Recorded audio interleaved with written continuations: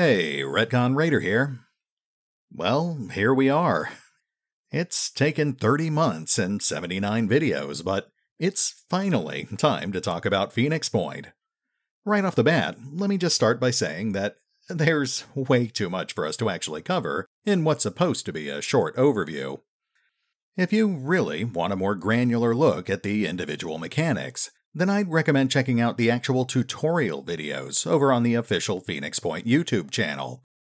Or you could check out my own gameplay series, if you'd like. I'm certainly not going to twist your arm. That said, what is Phoenix Point? Well, assuming you haven't watched any of my other videos, Phoenix Point is basically a turn-based tactical strategy game, with a focus on both global strategy and squad-level turn-based tactics.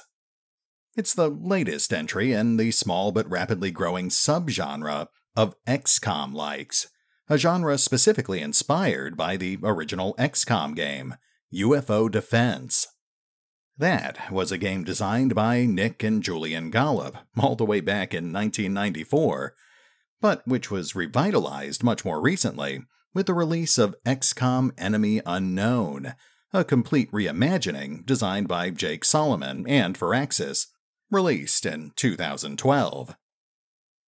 Now, individual opinions are sure to vary, but those two games were obviously very different, and I'm not just talking about things like graphics or technical limitations. Rather, the original game was designed to be a harsh simulation, requiring in-depth micromanagement both on and off the battlefield. Soldiers were frail but numerous, and a single battle could take hours to complete. Casualties were inevitable, but with luck and perseverance, the player could overcome the alien invasion. You know, eventually. In comparison, Enemy Unknown presented the player with a much more cinematic and streamlined experience. Squads were smaller, and individual soldiers were much more powerful, and a lot of the micromanagement was essentially trimmed out, especially on the global strategy layer.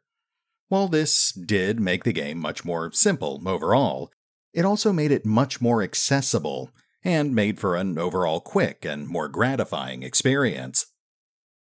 Which, of course, brings us to Phoenix Point, a game designed by Julian Gollop, but also a project supported by Jake Solomon, who became one of the game's biggest and most notable investors. It's a game that tries to strike a balance between the old and the new, providing more granularity than Enemy Unknown, but without drowning the player in micromanagement. This is evident in almost every single aspect of the game, including both the geoscape-based strategy layer as well as the turn-based tactical layer. It's a little more forgiving than the original XCOM trilogy, but a lot more punishing than the newer installments. It's also a game which draws inspiration from beyond the original franchise, most notably by incorporating elements of diplomacy, exploration, and a much stronger narrative. Similar to XCOM, Phoenix Point explores a world that's essentially under siege by an unknown alien invasion. Unlike XCOM, however, this is actually some sort of viral invasion that's been taking place since prehistoric times. The invasion originally targeted a completely different prehistoric civilization that long predated the human race. Now, there's roughly 500 pages of official fiction exploring the elaborate and well-written backstory of Phoenix Point, so I won't really go into it here. Suffice to say, after literal millennia spent recovering in the deepest depths of our oceans, the alien virus has finally recovered, and it's once again set its sights on consuming the planet. The only thing standing in its way is the Phoenix Project, an international organization specifically founded to help protect the planet from extraterrestrial threats. Unfortunately, by the time the invasion actually takes place, the project has been all but shut down, essentially crippled by a combination of red tape and political sabotage. To make things even worse, the enemy has learned from its previous defeat, and this time it spent much of its long recovery slowly stacking the odds in its favor. This tosses the player into a rather bleak situation, in control of an organization that no longer exists, in a world where humanity is already on the brink of extinction. Equipped with little more than a half-built base, a handful of soldiers, and a meager amount of resources, the player is tasked with rebuilding the Phoenix Project from the ground up, and hopefully finding some way to stop the alien virus in the process. They can do this by scouring the planet for whatever's left of the original project, or they can instead turn to one of the 3 new factions that have risen to power in the wake of the apocalypse. Of course, this will almost certainly end up drawing the ire of at least one of the other factions, because while all 3 factions share the common goal of saving humanity, their methodologies are essentially diametrically opposed. On the other hand, the player can also shun such alliances, instead striking out on their own. It's always possible that the tattered remnants of the Phoenix Project might actually offer a solution of its own. In that case, the player will have to do things the hard way, trading or even raiding the other factions for the resources and technology that they need. Again, this will almost certainly end up drawing the wrath of one or more factions, but at least the player will be in complete control of their own destiny. For better or worse, the entire fate of the planet will now rest squarely in their trembling, blood-soaked hands. Regardless of which approach the player decides to take, they'll do it by exploring the world around them, discovering things like scavenging sites, friendly havens, and even stranger things. They'll start off with a single base, the titular Phoenix Point, but over time they'll also discover other abandoned Phoenix Project facilities, which they can then restore to effectively expand their area of influence. They'll even encounter special narrative events, which will often prompt the players to make some sort of decision. This can be something as simple as deciding to agree or disagree with one of the other factions, but it can also include decisions that may end up risking the lives of the soldiers under the player's command. Of course, it's important to remember that the player is not operating in a vacuum. Over time, the other 3 factions will continue pursuing their own projects as well, researching new technology, defending their havens, and fighting back against the aliens. And eventually, they might even end up declaring war against each other.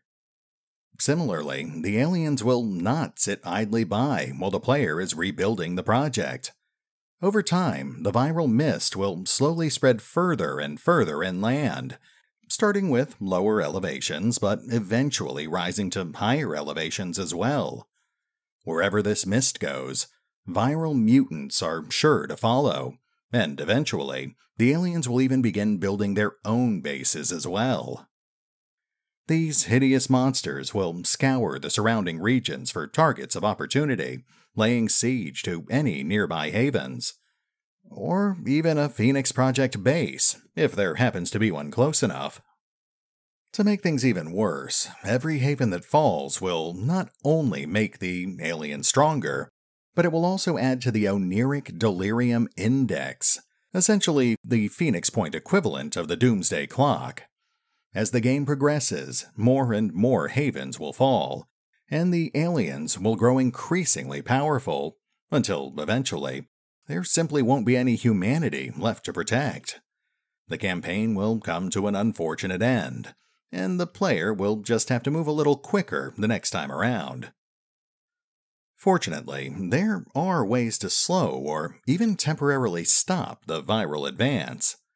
The easiest way to do this is by defending havens or bases that come under attack. If the attacking mutants are successfully repelled, the player will be able to track them back to the nest that they came from. Destroying these nests will stall the alien agenda and net the player some valuable resources and reputation in the process. Of course, ultimately, push will come to shove, and that's where the tactical layer of the game takes over.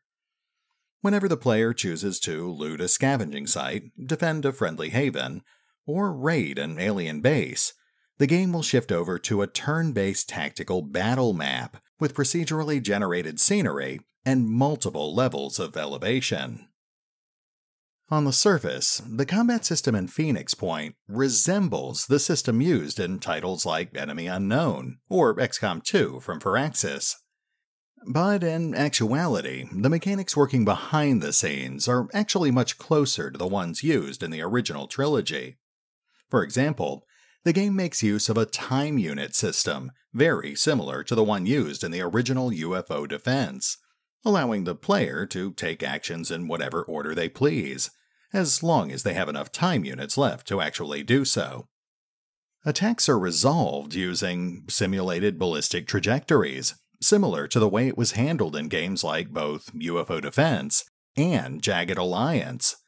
That means that rather than simply rolling a die to determine if you hit or missed, the game instead looks at where you're aiming and essentially traces the bullet from its point of origin to where you're trying to shoot, with a little randomized bullet spread added, just to help keep things interesting.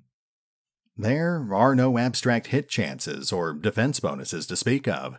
Instead, Phoenix Point relies almost exclusively on a what you see is what you get sort of mentality. In fact, thanks to the game's free aim system, you don't even have to end up aiming at an enemy. Every shot you fire will end up hitting something, it just might not be what you were originally aiming for.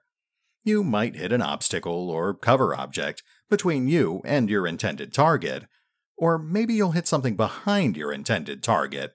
A wall, an exploding barrel, possibly even another nearby enemy. Or perhaps even one of your own squad mates. Like I said, every bullet has to go somewhere, so it's always important to make sure your line of fire is clear before you decide to actually pull the trigger. This plays hand in hand with both the destructible terrain system as well as the hit location system. Hitting an obstacle, for example, may end up destroying it, or even causing it to explode if it happened to be something combustible. If your projectile is powerful enough, then it might even end up passing right through that obstacle, allowing you to theoretically shoot targets on the other side of walls, or even punch a bullet straight through multiple targets standing in a row. Once you do actually end up hitting a target, the exact location struck can also make a significant difference. Similar to games like Fallout, almost every unit in Phoenix Point is made up of multiple body locations. Arms, legs, head and torso, and sometimes even stranger things. Each of those locations has its own separate function, as well as its own armor rating and individual hit point threshold. Inflicting enough damage on a single target location will effectively cripple it, applying an assortment of related negative effects, such as profuse bleeding, stat penalties, or even completely disabling that unit's ability to attack or use certain special abilities. Again, this is something that actually plays into yet another one of Phoenix Point's rather intriguing new mechanics. In this case, the modular mutation system. While there are only about a dozen different types of mutants in the game, many of those mutants have multiple options for each of their major body parts. Different alien bases will experiment with different combinations of parts, sometimes influenced by how well or how poorly those mutants are performing in battle. Thankfully, the player also has access to a wide assortment of tricks to help level the playing field. While they'll only start with some very basic equipment, they'll eventually be able to manufacture or maybe just steal much more powerful armor and weaponry. A lot of this can be unlocked using the game's fairly extensive research system, which includes both a basic research tree for the Phoenix Project, which largely focuses on finding new ways to counter the aliens, but also 3 specialized research trees, representing the 3 rival factions. For example, New Jericho holds dominion over particularly potent weaponry, such as Gauss rifles and heavy explosives. The Disciples hold the secrets of potent combat mutations, as well as powerful biological weapons, while Synedrion controls the secrets of energy weapons and other particularly advanced technology. A player can acquire most of this research through diplomacy or through violence. If they can somehow get their hands on copies of a certain faction's weapons or armor, then they can also just reverse engineer them, allowing them to acquire at least some of the faction-exclusive tech without making powerful enemies in the process. In addition, the player's soldiers will also grow more powerful over time. Every time a soldier survives a battle, they'll gain experience points, and every time they gain enough experience to gain a level, they'll gain 50 ability points. Each soldier will also have access to a small assortment of semi-randomized passive traits, representing that particular soldier's special talents and natural affinities. Initially, the player will only have access to the 3 basic classes: Assault Soldiers, Heavy Soldiers, and Snipers. Each of these classes comes with its own set of special abilities, as well as their own set of proficiencies, showing which equipment they're best suited to use. While they can still use equipment that they're not actually proficient with, they'll do so with slight penalties, usually represented by a chance to fumble when using it, or just a decreased accuracy when firing at distant targets. Over time, the player will also gain access to additional faction-based elite classes, such as Synedrion's Stealthy Infiltrator or the Disciples' Mind-Controlling Priest. These elite classes can be recruited directly from appropriate havens, but the player can also acquire research that will allow them to train these classes themselves. What's more, the player can even mix and match these classes using the game's dual classing system.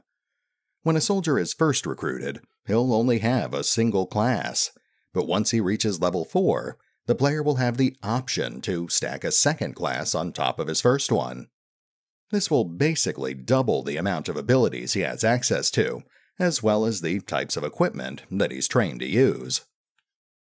For example, an assault soldier dual-classed into technician can become a highly mobile combat medic, capable of both reaching and treating injured allies in a fraction of the time it would take any other character class to accomplish.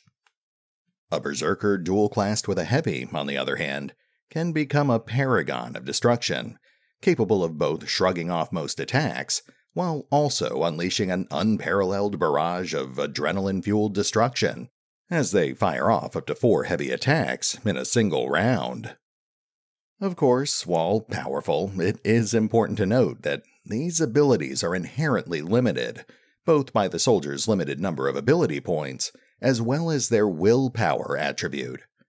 Willpower provides the player with will points, which is essentially the currency they need to spend to fuel those special abilities on the battlefield. It also represents a soldier's current state of mind, and negative events such as losing an ally or suffering a crippling wound can further sap a soldier's will. Running out of will points in the middle of a fight doesn't just mean that the character can't use their abilities.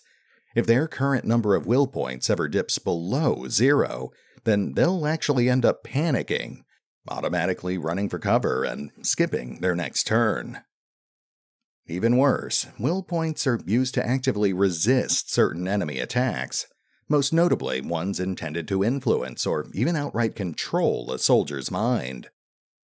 There are only a few ways to recover will points out on the battlefield, such as by skipping your turn to recover, or by successfully capturing an objective or killing a dangerous enemy. If the player becomes overly reliant on using their various special abilities, then they might find themselves paying the price. There's nothing worse than losing control of your most powerful soldiers in the middle of an already difficult fight, even if it is just for a single turn. Anyway, there's a lot more we could talk about, but I think you get the idea. The game actually includes numerous notable mechanics, including things like perception and stealth, drivable vehicles, customizable bases and soldiers, mid-battle looting, and the ability to mutate your own soldiers into hideous abominations. But if we try to touch on everything, then we'll be here for hours. Again, if you really want to hear all the gritty details, then your best bet is to check out those official tutorial videos, or follow my own series, where I'll spend a lot more time talking about those individual mechanics. For now, suffice to say that the game offers a fairly impressive amount of content, especially considering the rather limited time and budget that the developers had to work with. I was pleasantly surprised to find that the launch version had fully voiced cutscenes, as well as an assortment of fully voiced story events. The research system has been extensively reworked with pretty new pictures and more immersive text, and the Phoenixpedia is finally enabled, providing the player with access to a full list of in-game tutorials, as well as a collection of all the research, equipment, and lore that they've collected through their current campaign. Oh, and if I haven't already said it, it's also worth mentioning that the game has been extensively rebalanced since Backer Build 5. Although there are still a few exploits that seem to have slipped through the cracks, the game is, by and large, far more brutal than it used to be. If the player lets the aliens grow too quickly, then they'll eventually find themselves faced with opponents who can viciously slaughter their strongest soldiers with just 1 or 2 attacks. It's important to remember that not every battle is meant to be won, and sometimes you're better off knowing when to just cut and run, even if it does mean having to leave one of your own soldiers behind. Of course, it's ultimately up to the player to decide exactly how they'll treat their soldiers. Valuable assets to be protected at any cost, or just more meat for the grinder. The game even accommodates players who simply refuse to concede defeat, supporting mid-battle saves and even providing an option to replay a battle if you don't like how it's turning out. For players who prefer to resist that sort of temptation, there's also an in-game Iron Man mode, which will essentially force them to live with the consequences of their terrible decisions. So, with all that in mind, would I personally suggest buying Phoenix Point? Well, let's go with a qualified yes. I mean, obviously I'm pretty invested in the project. Not only am I an original backer, but I also basically started a YouTube channel just so I could talk about it. I like to consider myself to be pretty open-minded to both the good and the bad, but there's certainly a chance that I might be a little biased. That said, I will say that while I'm more or less happy with the launch version of the game, especially given the unexpected upgrades such as the voiced cutscenes, the expanded lore, and the much more brutal difficulty curve, I'll also say that I'm a little disappointed by all the things that didn't end up making it into the game. It's a little painful to see so many of the game's more granular elements or proposed concepts getting discarded throughout the development process.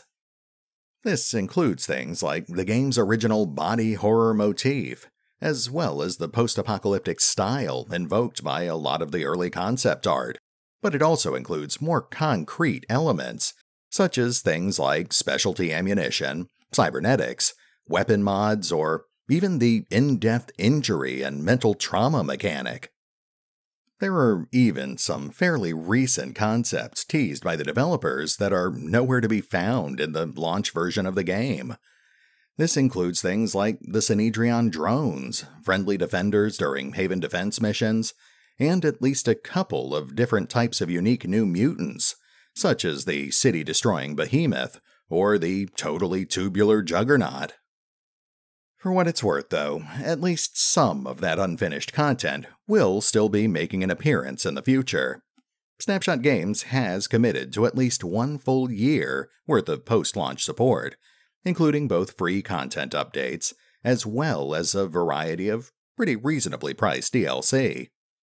They've even promised to add mod support, which would open the floodgates to a huge variety of user-made content, We just don't actually have a solid timeline for most of that stuff. Not yet, anyway. So, while I would in fact say that the current game is well worth purchasing, I would also suggest doing a little research before you actually decide to buy it. The game is already pretty solid, and it only promises to get better over time. The real question is whether you want to play the fairly basic version of the game now, or a much more complete version of the game later, once all that extra content has finally been implemented. As for me, well, you already know my vote. If you're a fan of the XCOM franchise, whether the new or the old, then I certainly think Phoenix Point is well worth your time. But then again, you certainly don't have to take my word for it. As always, if Phoenix Point looks like the sort of game that you might enjoy, then I strongly encourage you to go check it out for yourself.